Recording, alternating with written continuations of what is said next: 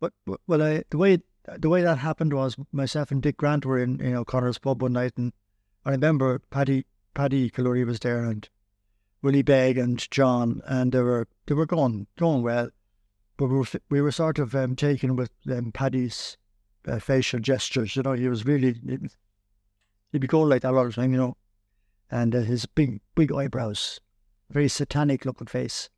And I just for jokingly said to Dick, I said, wouldn't it be great to do a video, because we hadn't any video cameras or anything.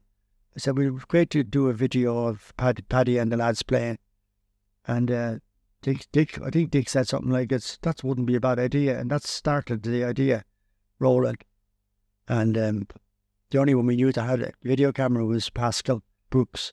He did weddings and stuff. So I approached Pascal and asked him would he be able to give us an odd time, maybe an hour or 2 hours to visit somebody. And he jumped at it, really. He was very helpful.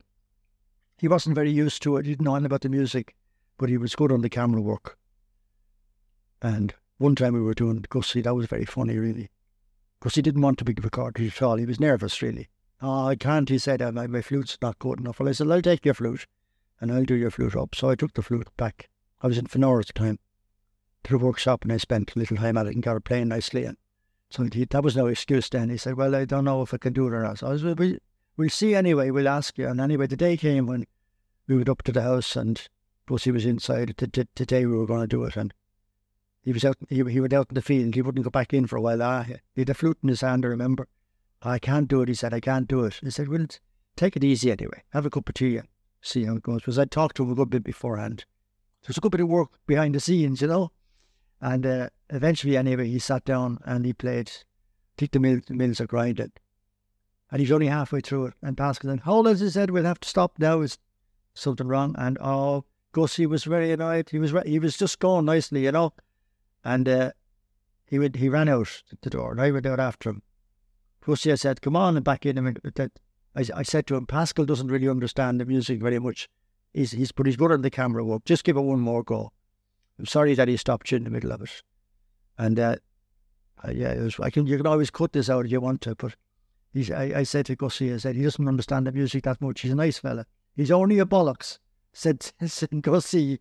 And I said, well, he might be, but just play it once more anyway.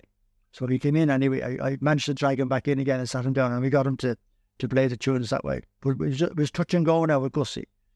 Whereas with Micho, Micho would play all day for you. But unfortunately, I never got a chance to do Packie. He was gone before we got the idea. But yeah, there was some good nice clips of him around. I think Kira Mcnahuna and that gang were down that time with Packie. Yeah, and then we went around a lot of the other lads as well. I think it was 13 people. Tom Doolin, Bobby Gardner's uncle. He was he was in his 90s, so we were up in his house. Really great night up there, really. I still remember his wife, she was making tea for us, and the sugar had gone hard in the bag, the white bag of sugar. It was solid, like a rock. And she had a wooden spoon, and Tom was playing the tunes, and she's beating the sugar with a wooden spoon, but she wasn't beating the sugar in time, And we hadn't got the heart to stop her, It was all part of the scene, The big lump of bacon hanging up over the ceiling. That's Lorena McKennett's house now. She bought that place, and Lorena from Canada, she owns that place where Tom used to live. That was Tom, but there were lots of people we met that time, and there were the people who, like Micho bringing in the concertina player, the woman what was that woman's name? Yeah, that's right, yeah. Yeah, that was wonderful. The German concertina. Yeah,